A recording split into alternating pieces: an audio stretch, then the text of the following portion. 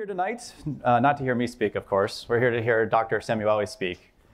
He is currently the principal of H&S Ventures. He's also the co-founder and chair of the Broadcom Foundation, and of course, owner of the Anaheim Ducks.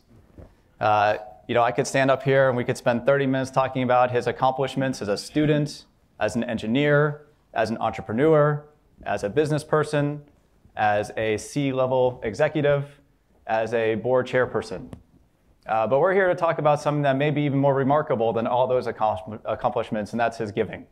In 1998, the Samueli Foundation was set up, and they help youth, they help education, they help health, and they help Jewish culture and values. Those are the four things that they try to help.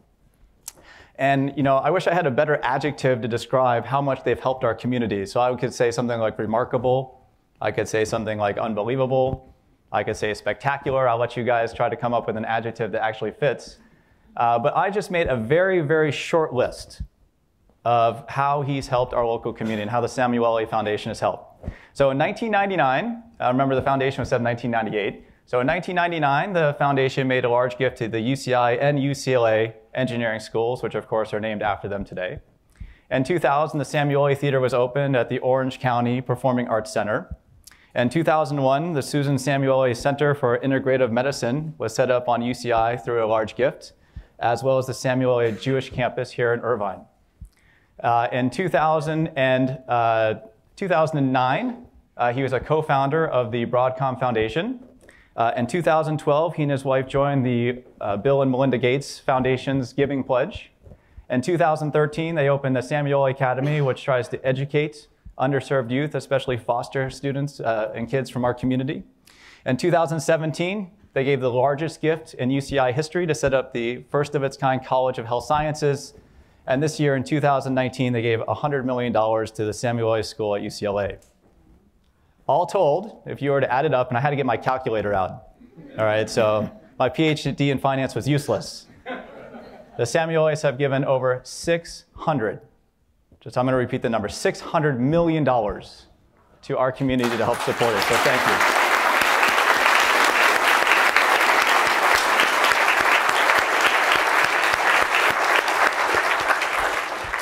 All right, so I've already spoken enough. All right, so we are incredibly thankful to have him here tonight to give us two other things. One is time, and the other is knowledge about giving. So why don't you help me welcome Henry Samueli to the stage.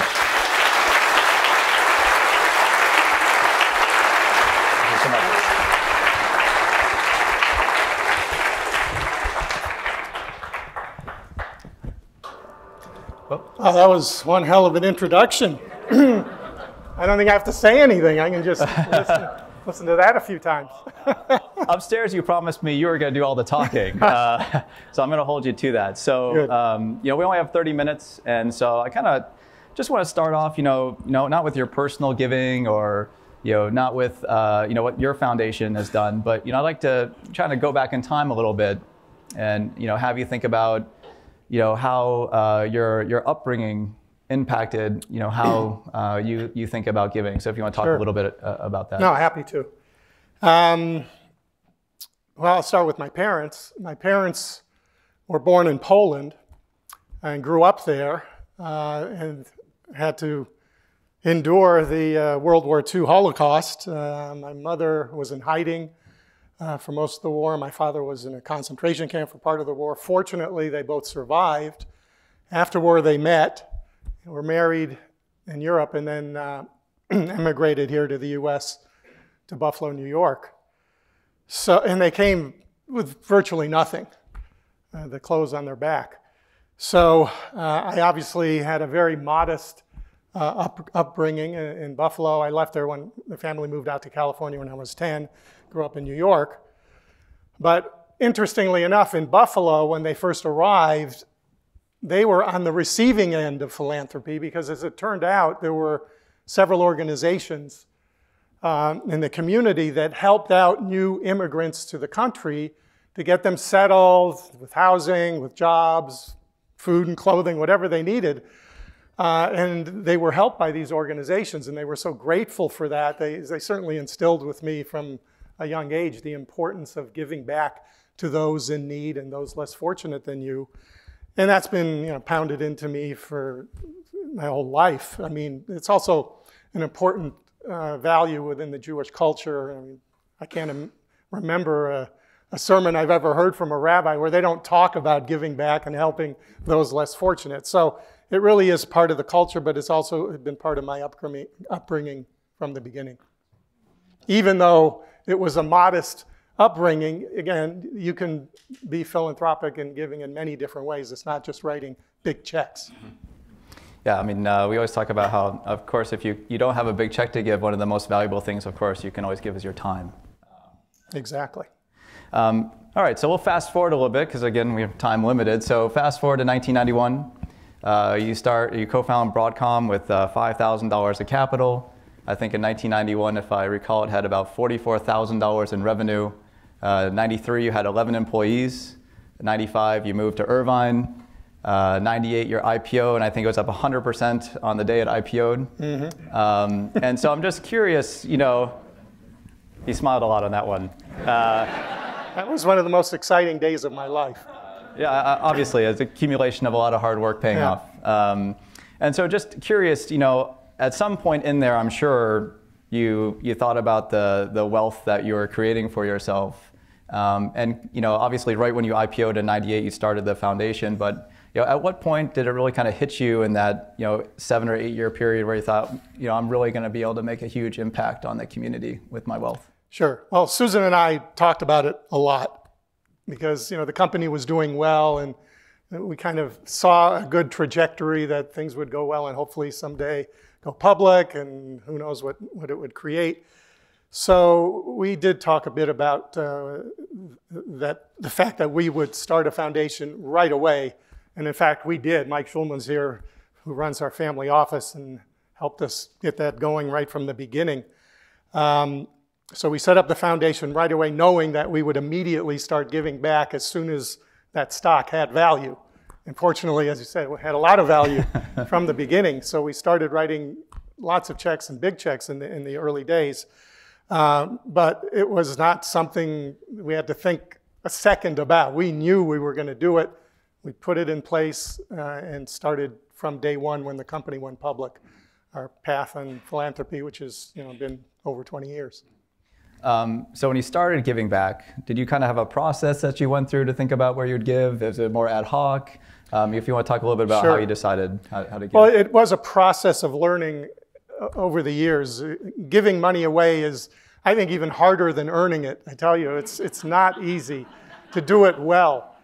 And in the beginning, we made lots of mistakes because, when you go public, you're very visible. Everybody knows you're rich, and you're just bombarded, overwhelmed with requests. And we didn't have a formal process for dealing with it and a formal structure in the foundation. So it was overwhelming in the early days. And so later on, a few years down the road, we brought in a consultant, an outside advisor. I think it was Rockefeller Philanthropy Advisors. I think they're even still around. To ask them, what should we do here? Because this is just too much to handle. And they gave us great advice. It turned out we were in the process of recruiting a new executive director who we brought in about 11 years ago, Gerald Solomon. But they gave us some very wise advice, and probably the most important advice is focus. Focus, focus, focus. You can't do everything for everybody. I've never seen a nonprofit I didn't like. They're all great. They're all doing wonderful things. But there are a million of them out there, and you can't do everything. So they said, just decide what you want to do, what's important to you, narrow down the mission of the foundation as much as you can to the few areas that you're interested in, and also start being more proactive rather than reactive in your philanthropy. In the early days, we're reactive, meaning we're just sitting back and the requests are coming in and we're just reacting to the request. Is that a good one? Is that a bad one? That's not a good way to approach it because they're all good. So how do you learn to say no properly? So narrowing down your mission is one way, and being proactive where we decide what we want to do in a certain area, if it's STEM education or health, and then put together a plan for how we're going to do that and proactively go out and do it and seek the nonprofits that you want to support. And that way, you're in control of the giving and can do a much, much better and thoughtful job of doing it. Could you just talk a little bit more about, you said everything looks good to you, right? So you look at the menu and say, okay, at the beginning, and then you really narrow it down to just a few things where you decide to focus your money. And could you talk a little bit about the process in which you went through to kind of get Sure. down to those final four? Exactly. Largely, most major givers, in fact, most givers in general, doesn't matter whether it's major or minor, whatever you give, you typically give to things you're very passionate about, whether it's some personal experience, often health experiences drive a lot of philanthropy. So no different than that for Susan and I, because again, our passions were around our personal experiences in life. For both of us, for both Susan and myself, we come from STEM backgrounds, myself being an engineer, and Susan did her undergraduate degree at Berkeley in math and worked for IBM as a programmer. So we both had STEM backgrounds, and because STEM and engineering created my success, going through UCLA, I earned all my degrees there, bachelor's, master's, PhD. Then I later went back and was a faculty member there for 10 years full time, then spun out and started Broadcom. So it's all due to my STEM education, the success we had. So I knew right from the beginning that our early gifts would be back to the universities that really helped us. So I think it was our first major gift, was to the School of Engineering at UCLA that you mentioned. And I'm still deeply involved with them and have been on the Dean's Advisory Boards there and helping Chancellor as well as UCI. And the connection to UCI came about because when I relocated down here to Irvine in 1995, the company did, it turned out that one of my colleagues at UCLA from my faculty days, Nick Alexopoulos, was hired to be the Dean of Engineering here at UCI and served as Dean for many, many years. And he, of course, roped me in on day one, says, Henry, you got to get involved with UCI, see what it's all about, help us out. And he talked me into a gift to name the school here. So I did, and I've been involved with the UCI Engineering School from back '99. So both UCLA and UCI have been very close to me personally in engineering. And Susan has a deep passion for health. She's been practicing integrative health and medicine for 40 years. I mean, she's looked into all sorts of alternative treatments and therapies and nutrition and herbs and homeopathy and acupuncture, you name it, combined with conventional health care. It's been a passion her whole life. So we also very early on created the Center for Integrative Medicine here at UC Irvine, and that has evolved nicely over the last 20 years to our last major gift in health to create the College of Health Sciences and the Integrative Health Institute that she and I are still both very active in. So again, driven by a passion of Susan's. Then helping youth is also another passion of Susan's. She was involved early on with the Orangewood Foundation, and they help foster youth here in Orange County, and she's been on their board for many, many years. And then they came up with the idea of creating a high school that can help out not only foster youth, but community youth as well. And that's where the idea came from for starting the Samueli Academy, and she's been on the board of trustees from day one there, and very active and supportive of Orangewood in their activities for foster youth. And then a fourth pillar, you mentioned Jewish culture, obviously coming from that background, parents going through the Holocaust. It was very important to us to give back, and both parents are no longer alive. On both sides, Susan's parents are no longer alive either, so obviously in their memories, we want to give back, and we know they're up there watching down on us, and we're doing a good job for you guys. But the Jewish culture portion of it was really important to us, and creating a society that's much more tolerant and understanding of differences in cultures and religions and races, et cetera. So that's another area of giving for us. So And then a peripheral one, actually a fifth one you didn't even mention, was youth sports, especially hockey.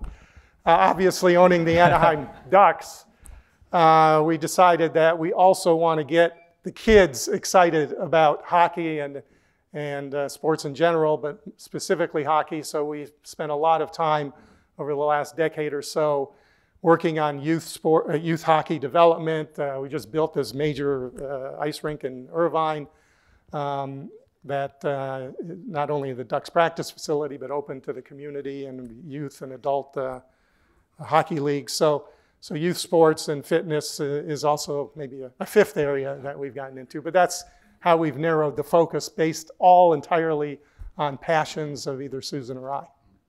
Well, I got 4 out of 5. That's not bad. Yeah, right, good. Without notes, I'm impressed. By the way, he is actually still officially a faculty at UCLA. So I'm sure they want me to note that. But and UCI. And UCI, that's right. My apologies to the UCI. Do you think there's anyone from UCI? I'm officially a distinguished adjunct professor of engineering here at UCI. I'm glad the provost left early. Probably doesn't look good for me. But so one thing I just want to go back to, so you talked a lot about being proactive. And a lot of times when you talked about the places you gave money, you talked about being on the board. And so, there's always this, whether or not you give money and you just let them kind of run the money and you hope they act in your best interest, or you're actively involved on the board and make sure that they're really pursuing the passion that you want them to. And do you have a rule in terms of when you get active and when you don't get active? Absolutely. And you have to have very strict rules, because I get invited to serve on boards almost daily. Just yesterday I had to turn down being on the national board of the Girl Scouts. So the requests come in constantly for you to serve on boards. And this is just not only nonprofit boards, but for-profit boards, but those are easy to turn down. The only for-profit board I'm on is Broadcom, and the NHL, I should say that. So there's 2.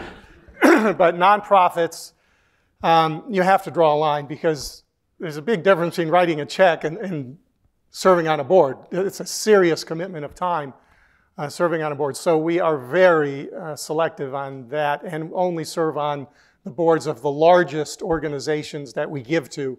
I don't mean largest gifts to organizations, like UCI Health obviously is a major one. So Susan, not only on the board of trustees, but she's on the board of the College of Health Sciences and on the board of the Integrative Health Institute. She's on 3 boards at UCI. I'm on the board of the College of Health Sciences, as well as the board of the School of Engineering, as well as the School of Engineering at UCLA. And that's pretty much where we draw the line, other than our own personal boards. I'm on the Ducks Foundation board, the Samueli Foundation board, the Broadcom Foundation board. But I meant from outside unrelated entities, we really have a hard line that we draw. And Susan's on the Samueli Academy board, which is another area of major giving for us. So you really, when you do give a major gift, as you point out, it's not about just writing a check and hope they do the best with it. You really do want to be involved and see if you can help out, not only with your money, but with your expertise and your advice. So it really is important for major giving to give your time as well. And then for advice for everybody else, it's not just major giving. I mean, even if you write a check for $20, if that's as much as you can afford, giving your time is still extraordinarily valuable to that. Nonprofit organizations need volunteers at all levels. No matter how small or how big, volunteers are critical. So don't worry about just writing checks. Writing time checks are just as important as writing cash checks. So that's a word of advice to everybody. Please volunteer. Thank you. And we always need volunteers at the center, so I'll just add that. Of course, so you give the gift for the major gifts. You're of course on the board. So one topic that's really come up a lot for kind of the nonprofit program we do at the center. Another thing that's come up, in fact, Leanne and I just met. Leanne's the executive director of the center. She and I just met with a large nonprofit here in Orange County, very large. And one of the issues that we nonprofits have is measuring impact and proving impact of the giving. And so, how do you show the donors you're doing well with their money and you're stewarding their money and that you're making a marginal difference in the community? And so, I'd be curious, the different ways you think about impact and measure impact. Yes, no, it's a critical part. And that's, again, another aspect of being proactive about your philanthropy and being involved in the organization. So when we do give out gifts, and these are small as well as large, Gerald, our foundation executive director, works very closely with the organization to set out exactly what they're going to do with the money and what goals and milestones they expect to achieve with the money. And he follows it and checks it because they're going to come back the next year for renewal and additional money. So he actually holds their feet to the fire and says, what have you done? Show me your results, your milestones. And it's different than financial milestones at a for-profit company. Nonprofit milestones are much more nebulous, but they're still measurable. Your impact on the community, how many kids did you help, how many scholarships did you give out? There's always metrics that you can come up with. And I think it's important, especially if you're on the board, then you're clearly deeply involved, that you make sure that there are metrics that are set and that they are measured on a regular basis, and you track it much like you would for a for-profit board. And do you use that data often to do due diligence on an organization before you give money? Or absolutely. No, it's a critical part of the diligence process is what have you done in the past? How fiscally responsible have you been? There are a lot of nonprofits out there that spend willy-nilly and run out of money, and then all of a sudden, they're begging everybody for every last dollar because I'm going to go bankrupt next week.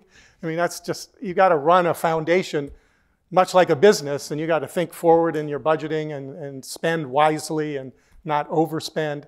So he looks at their financial track record. He goes on to the websites that you can track. Charity Navigator is an example that measures the and ranks nonprofits and gives them 1 star through 4 stars or 5 stars, whatever. So he checks that as well. So no, definitely due diligence on past performance of foundations is important for future giving. So speaking of future giving, that's a good segue to my next question. So you talked a lot about how your parents instilled the giving culture in you. And so obviously you have 3 daughters, I believe, or 3 children? 3 daughters, 2 grandchildren. Yeah.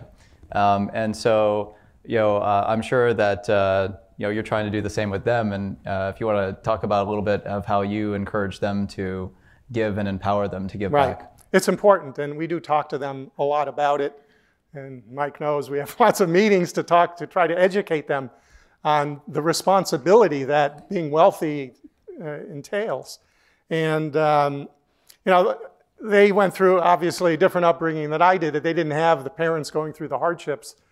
They lived with wealth since they were young kids. So what we're trying to do is make the foundation much more visible to them, rope them in, get them involved, give them small budgets to give away every year. And each one takes to it differently. Our youngest turns out to be the one that's the most interested in the foundation. She's traveled to Africa to help out girls in Ethiopia. She's getting very actively involved. So we think that she'll probably ultimately be the one to take it over. And the other ones are less interested, but not zero, but less. But it is important to us. So we are trying to talk to them about all of our giving. We show them the entities we give to and why we're passionate about certain areas. We ask them what passions they have and how do they want to give in the future. So yes, passing on that philosophy to the kids and the grandkids, hopefully someday, is important, and it takes a lot of work to do that. It doesn't come automatically. I'm sure. In fact, a side story, the Giving Pledge that we joined in 2012, for those of you who don't know, it's some of the world's wealthiest people. It was started by Bill Gates and his wife Melinda and Warren Buffett, and it gets together philanthropists with the philosophy that you're going to give away the majority of your wealth in your lifetime. It's not contractually obligated. It's just a moral commitment. So of like-minded individuals, and they get together every year and they have interesting discussions. And one of the discussions they always have is the children and the grandchildren. How do they get them involved? How much money to give them not only just in your estate, but in philanthropy. And the viewpoints vary wildly. No, there is no one answer to this question. There's some philanthropists out there who say they're going to give away 99% of their wealth to philanthropy and give their kids very little. Others say, well, I want to give a lot to my kids so that they can be more philanthropic and set up large foundations. And there's no simple answer to it. And I think a lot of it depends on how your kids take to philanthropy. If they're more interested in it, then you're naturally going to want to give them more to be able to give away. But it's always a trade-off. How much goes to charity? How much goes to family? No easy answer. Well, I hope your oldest two daughters like engineering then. The youngest is the one who went into science. Oh. Well, we know who the favorite is then. Yeah, right. Right, you guessed it. They're all great, obviously, but they all have different interests, and we love them all, and we support them in everything they do. Quite literally, they're well supported and encouraged to pursue whatever dreams and passions they have. I apologize. I think my middle child syndrome came out a little bit there. Right. So I want to ask one more question. I want to open the questions up to the audience here. So, there's probably a lot of people in the room that either are thinking about how they could give back, thinking about how they get started giving back, or maybe they know that they're going to give back one day like you did when you were young. And are looking for a way to get started. So you have maybe 2 or 3 tips for someone who hasn't started giving yet, that's out there, that's wondering how they could get started, because obviously Sure. You had a huge foundation and a lot of people to help you, and they might not have that same Yeah, I would say structure. don't worry about the money side of it initially.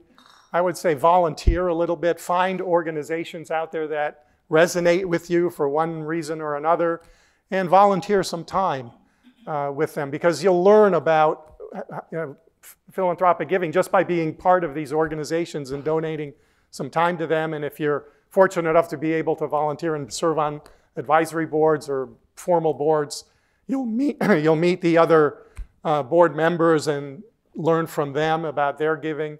So just getting involved in an organization that resonates with you, I think, is the best advice I can give. Don't worry about writing checks in the beginning. It'll come naturally. Once you find the organizations, you fall in love with them, you see what their needs are. They have big needs, they have small needs, they have this little project, they have that big project. You can always find something that fits your giving level, but it's first important to get that emotional attachment to the organization. So that's what I would recommend first. Volunteer, volunteer, volunteer. All right, so open up for questions. We have a few folks running around with microphones. So if you have a question for Dr. Samueli, if you want to raise your hand up. Go ahead. Who? First of all, Dr. Samueli, thank you for being here, and also thank you for your giving. Your philanthropy really inspired me to go into advancement and development in higher education. So thank you so much for everything that you've done for higher ed and philanthropically. My question is a little tangential, forgive me, because I'm an athlete. So one, what was it like buying the Ducks as a franchise? And then 2, I've always wanted to ask this question to an owner of a major franchise. What is it like to be a fan of the team that you own? Great questions. So how did we get into it? It almost was an opportunistic buy. It wasn't that I was looking to buy a sports team. I wasn't at all. But it turned out that Disney, who owned both the Angels and the Ducks at the time, was looking to get out of sports ownership. They decided we're much better making movies and running theme parks, and we shouldn't be owning sports teams. So they decided to sell the team. And roughly the same time, a little earlier, it turns out that the city of Anaheim was looking for somebody to operate and manage the Honda Center because the prior manager went bankrupt and gave it back to them. So they needed help there. So we first actually engaged with the city of Anaheim and did a deal to run the Honda Center. And then the following year, it turns out Disney was looking to sell the team. And since we ran the facility that had them as a tenant, we thought it would be a perfect opportunity to push in that direction. So Interestingly enough, I was pretty scared because I know nothing about sports management and ownership. Susan was the one who pushed me, said, do it, do it, do it. So because of her, we ended up doing it, and it was a phenomenal decision. We're so happy we did. And then your second question, what's it like to be a fan as well as an owner of a sports team? It's an emotional roller coaster, I can guarantee you that. Because if you think it's bad as a fan going through the roller coaster, multiply that by an order of magnitude and how depressed I get every game that they lose and how elated I am when they win. And Susan the same way. We drive home, they lost yesterday or the day before, whatever. So we're driving home with our heads in our lap. Oh, man, they lost. It's just one game out of 82. But you go through huge emotional highs and lows because you're so invested in the outcome of every game. But it's fun. It's an enormous joy because it's so different than business. Where business, you make investments and then you got to wait years to see whether it's a good investment, bad investment. Sports, you know right away. I mean, certainly within a year, but usually within 2 hours, you know whether things are going well or not going well. So you get much more instant gratification or disappointment in sports than you do in business. So that's one nice thing about it. I like that. It's just moving up and down emotionally as opposed to being in a very steady state as you tend to be in business where decisions take months, quarters, years to turn around and have an impact. All right, next question. We got a hand over here, right behind you, Julian. Dr. Samueli, thanks a lot for being here. First, as an undergraduate and master's in electrical engineering at UCI, I was fortunate to see the name of the school change from School of Engineering and Applied Science to Henry Samueli overnight as a part of that time frame.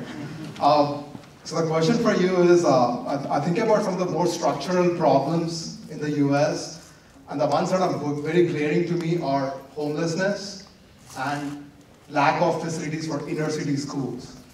For what schools? Inner city schools. Inner city schools, yeah. So why are these problems so difficult to solve in your opinion, and what can be done to eradicate some of these things? Well, they are big problems. And they take lots of money. I mean, that's really the biggest issue is it's such a widespread problem that it demands huge amounts of money. And it's everyone's responsibility to participate in solving the problem. I don't think you can point your finger and say, you should solve it, you should solve it. We all need to collectively solve it in our own way as much as we can afford. So, and it's going to take billions and billions of dollars, so no one person is going to solve these problems. So it's just it's got to move to top of mind, and we have to collectively go out there and work with our local politicians and create the right organizations. I know here in Orange County, United Way is very proactive on the homelessness. I think that is now their #1 issue that they're going after, and we're working very closely with them. So it's nice to have one major nonprofit who collectively is going to work with everybody in the community to drive an issue, and thanks to United Way for doing that. So yes, it's a challenge, but no easy solution. We all have to work together. Yeah, someone pick somebody for me. I can't see all the hands. I love all of you equally. Thank you, Dr. Samueli. I was close classmates, I think, with 2 of your other founders, Kevin and Steve. Wonderful. But I have a question for you in terms of, going back to this gentleman's question and the original question. So you're part of the NHL Board of Governors, right? You have your foundation, you have the Players Association. Have you strategically, or have you broached the subject with the Board of Governors, the Players Association, to leverage and make a greater impact towards solving some of these macro level issues that you guys are uniquely in position to do? And how does any of those discussions go, or is that even of interest to the Board of Governors? No, it absolutely is of interest. They have a senior executive, probably a senior vice president level person who's dedicated to social responsibility issues and working on making the NHL green in terms of energy usage and more sustainable, dealing with the lower income families and making the sport more accessible. So there are all sorts of league-wide initiatives to deal with being more socially responsible, and they have staff dedicated to that, and they work with all the teams. So yes, absolutely, it is being done. Does the Players Association, are they embracing it, or are they being dragged along? No. The Players Association embraces it. It's really nice to see how the players themselves individually love to volunteer to get involved in these community activities. The Ducks Foundation works with them on a regular basis. They go to Chalk as one of our major recipients of funds from the Ducks Foundation, and the players are visiting Chalk all the time. So no, they love working with the kids and with the underserved and with the handicapped. We have a league that we're creating for sled hockey for those who've lost limbs and so forth. So we're doing all sorts of things to try to help those in need. And it's very heartwarming to see that the players are very actively involved. All right, one last question. The woman in the back here, she's enthusiastically got her hand up back there. So. Hello, Dr. Samueli. Thank you for being here. I actually volunteer at the Academy, and tomorrow's the financial literacy day, so I have to be there bright and early. And I've got to spend some time with Susan at Orangewood and Chalk events, raising money.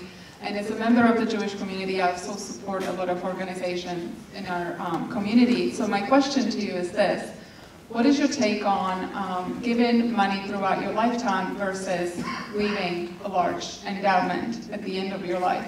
Is one preferable over the other, or is it a combination of both?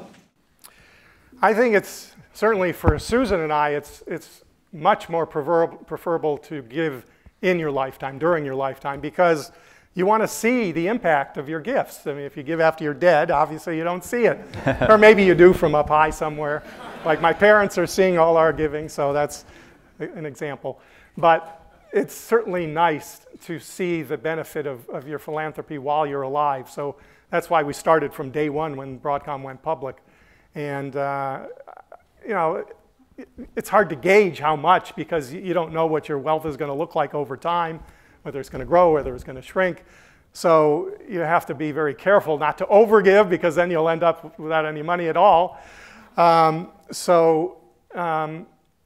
Inevitably, you'll end up with a bunch at the end that you'll hopefully, you know, set up as an endowment for future generations. But as much as possible, I say, you know, it's much more beneficial to do it in your lifetime. Well, Dr. Samueli, thank you so much for being here tonight. My pleasure. And sharing your... Thank you.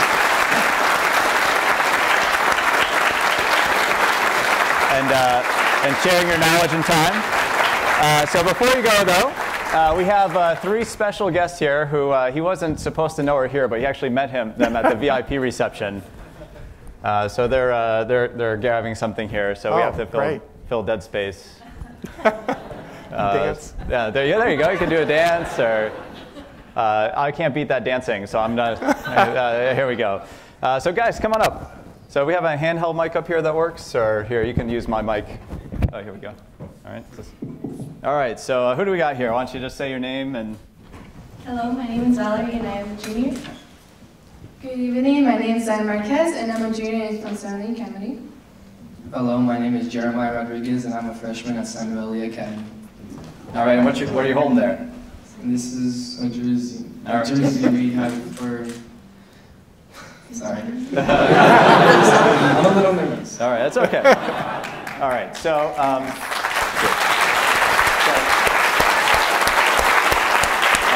I don't need this.